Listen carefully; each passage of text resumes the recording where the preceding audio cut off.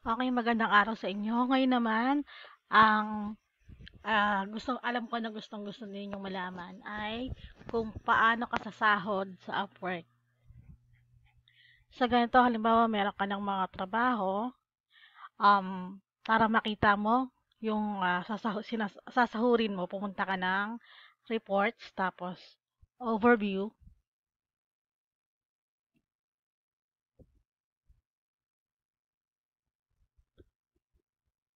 Okay. Dito sa work in progress, ito yung tinatrabaho mo ngayong week. Kung nakakamagkano ka na. Halimbawa, hourly ka. So, kung ilang oras na yung natatrabaho mo, lalabas dito. And then, after, matapos na tong linggong to, mapupunta na siya sa in-review. Tapos, dito, i-review ng client lahat ng tinrabaho mo kung okay ba sa kanya. And then, pupunta siya sa pending.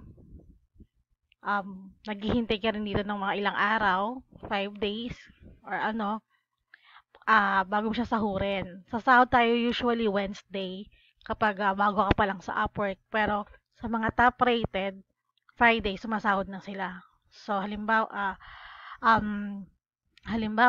tagtrabaho ka ngayong linggo.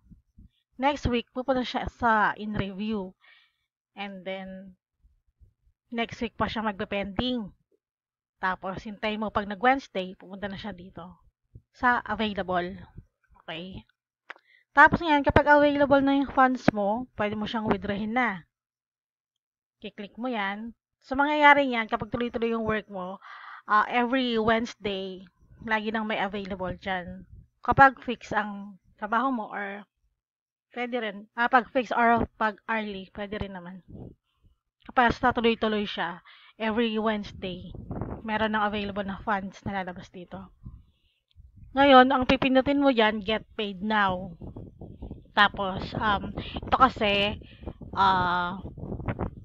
wala siyang available na fund, kaya hindi natin makikita. Pero doon, padali lang yon mag get paid now, tapos, lalabas yung payment method, pipili ka lang doon, and then, withdraw mo na siya. Ikakaltas na yung 20% ni Upwork. Okay?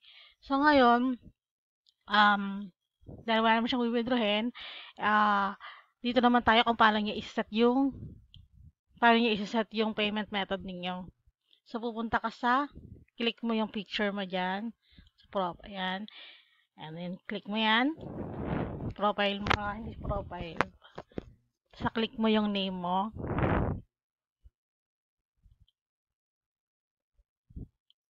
okay, so, punta ka dito sa picture mo, and then, settings pala, settings,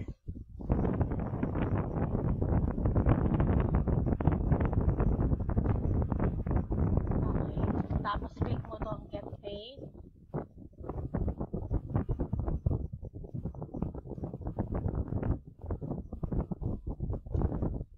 okay, yan. Okay, dito sa payment method, maglalagay ka ng,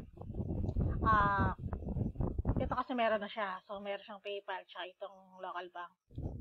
Okay. So, i-click mo tong add method. Ayan. Tapos sa setup mo,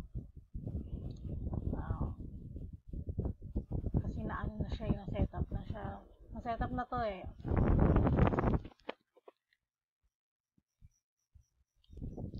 Itong direct to local bank, ito yung bangko ninyo. So, pag withdraw mo, dediretso na to sa bank account mo. Withdrawin mo siya ng dollars, pero i-convert na nila.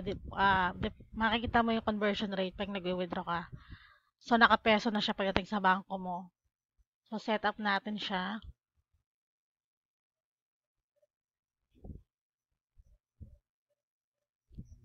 So, ito, tatanong sa'yo yung BRSTN code mo ng bangko mo. So, i-google mo lang yan. Makikita mo kung sa BPI, Metrobank. Wait, napakita ko. Okay, halimbawa, ayan, type mo yung BRSTN code ngayon. Kung BPI ka or kung anong bangko mo, halimbawa, BDO ka, click mo yan.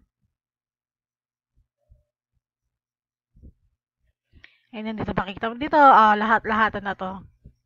So, ito meron para sa Upwork, mga bank codes. Dito na lang para sure ka.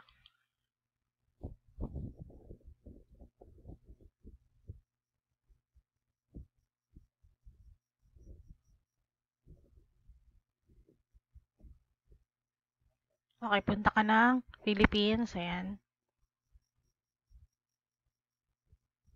Tapos, ayan. Nandiyan na lahat ng bangko. And then, ito yung code. Ay, wait. Wala.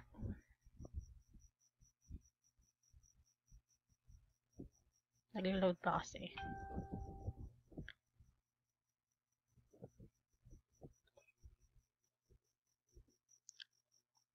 Ayan. Halimbawa, Metrobank. Ayan.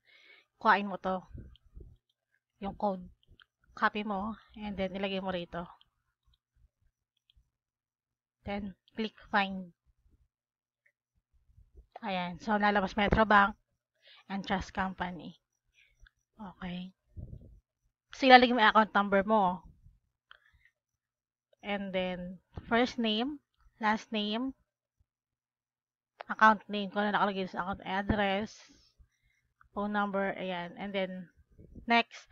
So, hindi ko naman i-next to. Click mo muna to. And then, next. Kasi, masyadong sensitive yung hindi naman siya papasok kung hindi mo ilalagay yung mga information dito. And, masyado siyang sensitive para ipakita. So, ito naman, common sense naman ito. Sunod-sunod naman niya nakalagay diyan kung ano yung next step mo. And then, papasok naman na yung, malilink mo na yung bank account mo. And kung gusto mong magtrabaho sa online, kailangan talaga may common sense ka rin, marunong ka sumunod ng mga step by step.